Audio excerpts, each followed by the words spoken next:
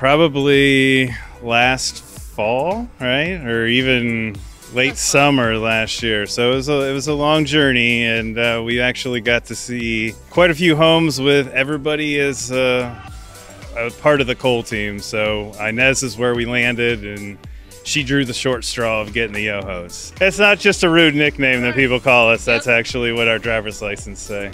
Well, I mean, I think we kind of had a good idea, but we picked the worst possible time to try and start this process. You know, I came down for work, so we were a little bit pigeonholed as far as needing to find a home.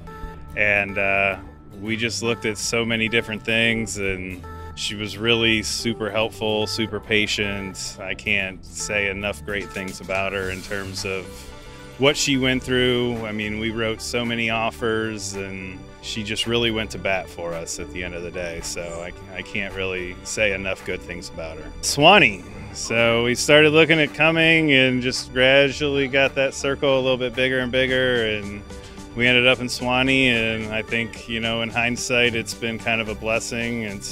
We love the area, we love the home, and everything's kind of working out favorably. We had quite a few interesting experiences. When you look at the volume of houses that we did, I mean, Inez said she had quite a few firsts with us, so I guess I'm proud to be part of that in her world. So for me, the most memorable moment was the day we got the call saying that your offer got accepted. So after 15 tries, you start to get a little discouraged, and she was in our corner to let us know, you know, hey, this is part of the process. Keep your head up, keep with it. We'll find it. And sure enough, we did. Anybody looking for a home, Inez Austin, I can't say, like, again, she's awesome. She's not only our real estate agent, but a friend. Yeah, so she's become our friend.